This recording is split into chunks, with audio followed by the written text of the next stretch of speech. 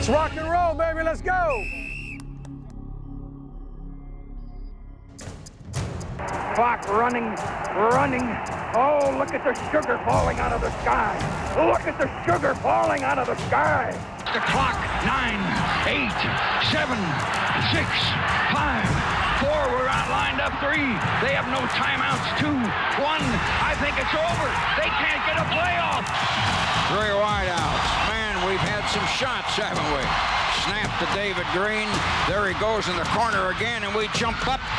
Touchdown! Oh, God, a touchdown! Oh, it's unbelievable. I mean, to play, I mean, it's up there to, I think, 116 appearance or games between us two, and to be at, 54 wins, I think 8 ties right now. It's incredible to think that that's what it's come, like you said, come down to after 116 or whatever games against each other. So it's exciting to know that this game could finally put us over top of them and have one more win. So it means a lot. It's a great game. It's the South's oldest rivalry, and it's always a great game and exciting environment, and we'll be ready to go. All right, we're getting ready to play Auburn, going back twice in a row. The quirk in the schedule didn't really work to our favor, but that's what happens when you add 2 new teams and you're trying to make it work. We are going back. We're looking forward to that opportunity, play a top 10 team. It's a great game. The South's oldest rivalry, so there's a lot to do with this game. The fans love it.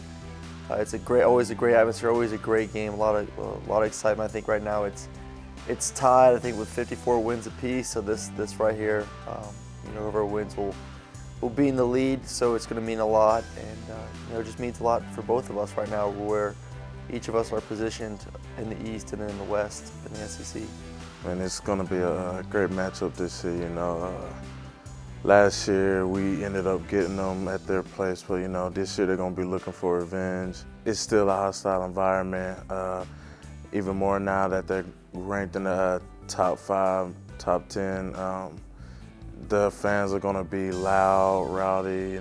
It's going to be intense there. Our series, everybody knows, is 54, 54, and 8. It's a tie, and there's actually a .9 per game differential in score over all those years, over 116 games. We're going to the 117th game. That's pretty amazing how close that the series has been. So it's kind of legendary in how tightly contested most of these games have been, and how close the series has been. Very intense. My first experience, my freshman year playing the game, it was the year they won the national championship. Very intense game, back and forth all game long. Got a little chippy at the end, but like I said, it just means a lot. It's one of those great rivalry games that you look forward to all year long. The Auburn game, the Tech game, the South Carolina game, I mean, pretty much every SEC game is a fun game. It's an exciting game. There's always great environments, and they always mean a lot. Very impressed with Auburn, what they're doing. I can't imagine how excited their team is and their fans are with what's been happening this season. So we're walking into a situation with a team that is very confident, has a lot of momentum, is already used to winning.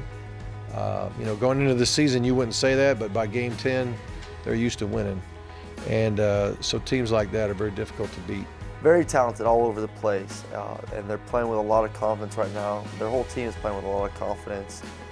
Just like every other SEC defense, they're big, they're fast, and they're going to make you pay if you make any kind of mistake on my part with accuracy. Just we got to have a great week of practice. I think that's something that we've been able to do the past 2 or 3 weeks, is really go out there and focus in on practice, focus in the film room, focus in the weight room, go out there, work our tails off, and make sure we're ready to go come Saturday. They're a great team, A lot of people think they like to pass the ball, but really they love to run the ball. It's going to be a good challenge for us up front. We still going to have to work on some fundamental stuff, but most of all, we just going to continue being physical up front. That's one of the big things we're working on each and every week. Coming up against a team like this who changed our whole season around in a year, it's going to be real good to see where we are and how we can handle something like this. We just gotta stay focused. We understand that obviously we need some help, but we know we need to take care of business ourselves to put us in a position that if Missouri does lose 2 of their remaining games, that we're ready to take over the East.